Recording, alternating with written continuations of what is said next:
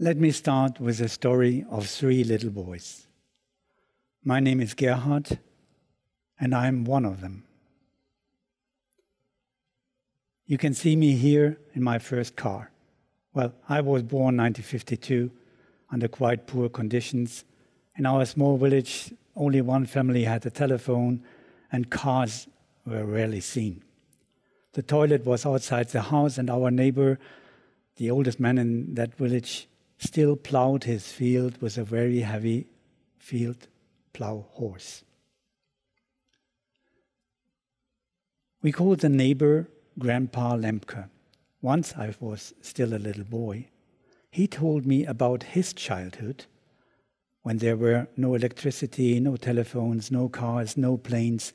So please imagine Grandpa Lemke as the second little boy. And the third one of these 3 boys was his great-grandfather. When Grandpa Lemke was a child, his great-grandfather was the oldest man in the town as well.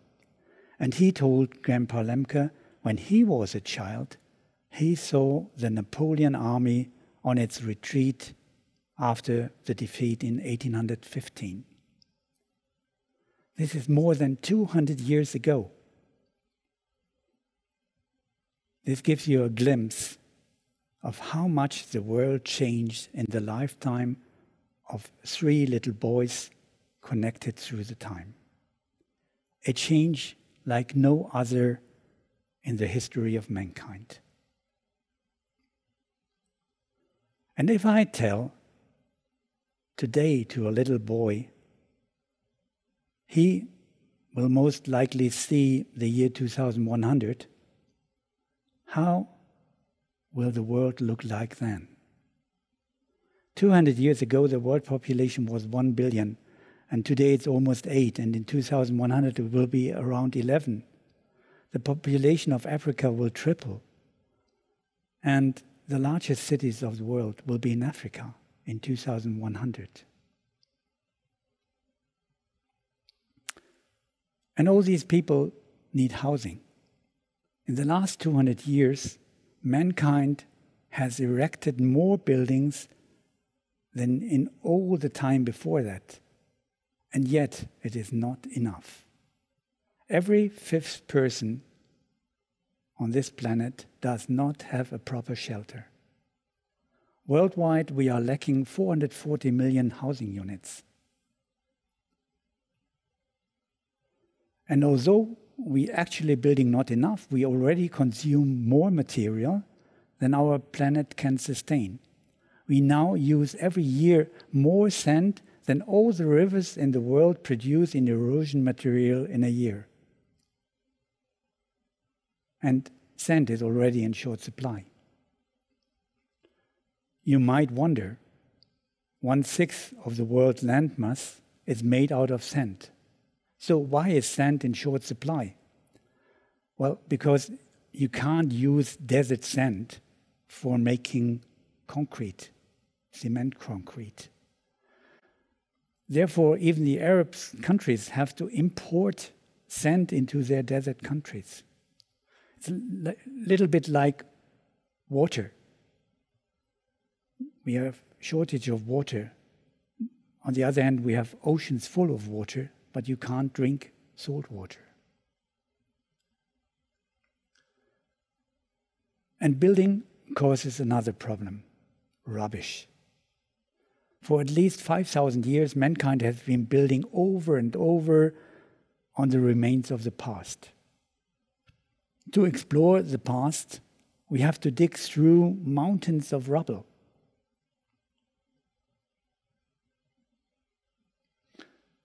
Our economy of make, take, waste leads to ever larger mountains of rubble, turning the landfills and the world's cities into future mining areas.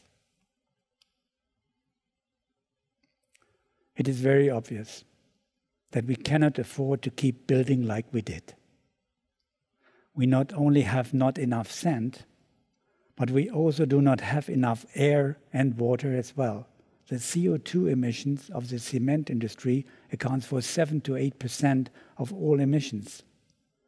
In view of this, humanity is forced to rethink.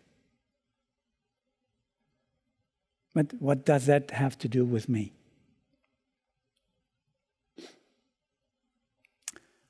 The turning point in my life came on 12th January 2010. After the terrible earthquake in Haiti, I wanted to help. But I quickly realized then that just giving money does not really help the affected. These people are traumatized. Many of them not only lost their homes, but also family members.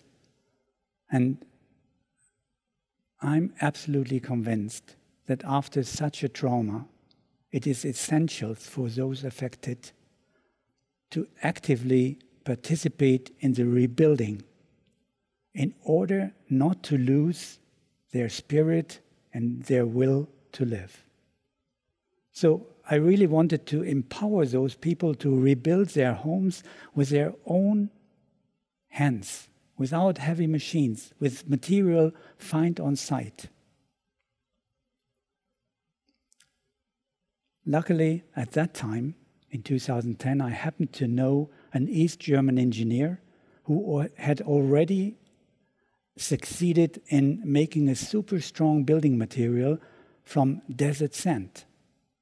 Based on this invention, we then jointly founded a company with the clear goal to develop a process to empower people to build with local material and their bare hands. Our motto for this was help others to help themselves. For this purpose, we have developed a plant that can produce this new building material in a simple and environmentally friendly way. The material produced in this way then become as hard as granite in just a few minutes. And we shaped it like Lego bricks, because already all the kids know how easy you can build with Lego.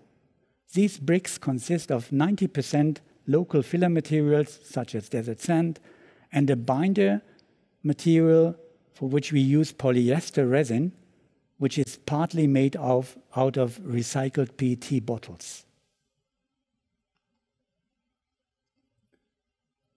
Our blocks are 30 centimeters high and up to 60 centimeters long. And the heaviest block is just 15 kilograms. To put it brief, it's Lego for adults and for outside. And this is how it works. On the ground floor, you put a kind of Lego base bar with holes for threaded rods, and the bricks are stacked over these rods. And finally, there's a cover strip on top that functions as a ring anchor. Finally, you screw the threaded rods, and this creates the structural strength of the building. Now today, our solution sounds simple, and you may ask, why wasn't it invented before? Well, it took us 7 long years to solve all the nitty-gritty details, to produce it and to build it.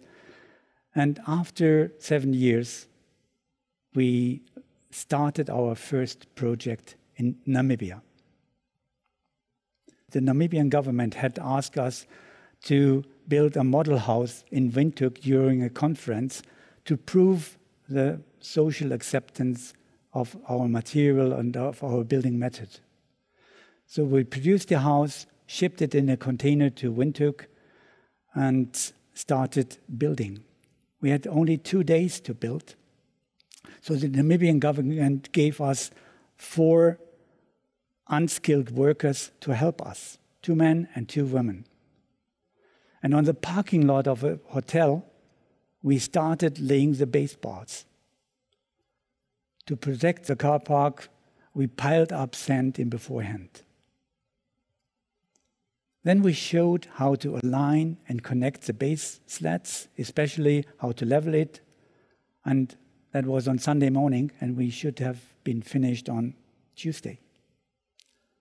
Leveling and connecting the ground bars took most of Sunday morning. On Sunday afternoon, we were able to start putting things together. Each of the Namibians got a corner of the house for this. And this young lady here, who started working in a paving stone factory as a child, understood the system immediately. And at the end of the day, she was one of the happiest people I have ever seen. Because she stood in front of her part of the house and saw what she was capable of. By Sunday evening, we finished the base building. On Monday morning, we started with the roof. Then we fixed the steel rods and mounting the roof panels. Like the walls, the roof is very well insulated. And while it was about 40 degrees outside when we built it, inside the house we had a pleasant temperature of 25 degrees. We installed windows and doors, put in a floor, and during the night some furniture, and Tuesday morning the whole building was finished. Tuesday morning, at the opening of the conference, the house was opened by the president of Namibia, and the whole cabinet came. But in the following week, it seemed that all of Namibia came and inspected the house, knocked at the doors, and everybody found it really, really good. This was the starting signal for us to plan a production in Namibia and to look for appropriate partners. Of course, the house could not remain on the parking lot of the hotel. So we donated the house to the government for a good cause. And the government of Namibia gave the house to the family of Mr. Phillips. Mr. Phillips is a victim of apartheid. He was almost beaten to death by South African soldiers. And he married his nurse. They have 6 children, and they live in this corrugated iron hut. This is the kitchen. There were only 2 mattresses inside. The toilet is outside, and the living condition reminded me somehow of Grandfather Lemke's tale from 100 years ago. The Namibians, whom we showed how to build the house, took it apart piece by piece, transported it the 20 kilometers to the Phillips, and started rebuilding it. We had to make slightly a change in the building and flew in additional blocks from Germany to Namibia. But then, in a few weeks, we built the new house. And this, you might remember, was the leader of the pack. I think you can clearly see how she has grown with the whole task. Again, it took only a few days to rebuild. The new house was finished. The family dressed nicely. The president of Namibia himself came and handed over the house. And the family moved in. And this is how they live now. In the background, you can see Nadia Phillips, who wrote me a moving letter. She said, "I was always afraid of the weather in the old house. When it rained, we got wet, and when it was cold, we had to freeze terribly, despite all the blankets and clothes Mom gave us." And then she said, "And now sometimes I don't know even what the weather is like, and I only need one blanket." A year later, a new factory was built 20 kilometers outside of Windhoek. The majority of this company is owned by Namibians, and we hired unskilled people from the nearby informal settlement. The complete value chain remains in the country. And like the young woman who now can build houses, these workers have also grown visibly in their tasks. 10 years after the destroyed church in Haiti, we have built a first small church in Namibia. This gives me great hope and confidence in the future. Maybe the stones from this church and additional ones will later change this church into a cathedral, or maybe into a university.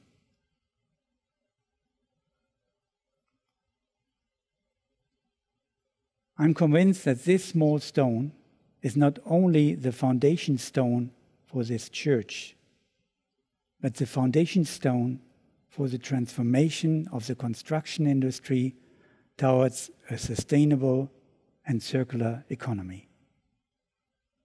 Thank you very much.